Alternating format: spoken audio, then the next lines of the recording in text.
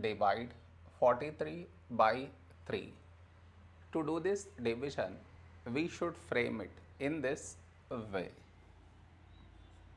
43 here, 3 here. This is your step 1. Next, here we have 4, here 3. A number close to 4 in 3 table is 3 ones 3.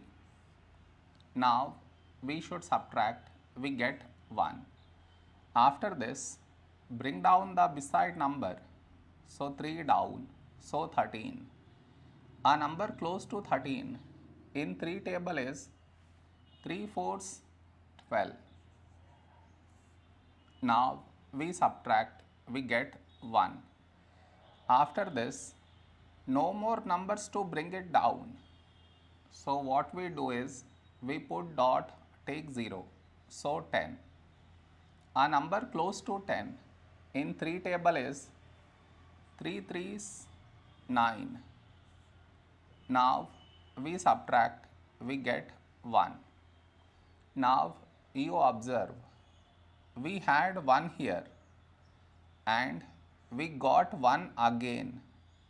That means this number keep on repeating. So this is our quotient.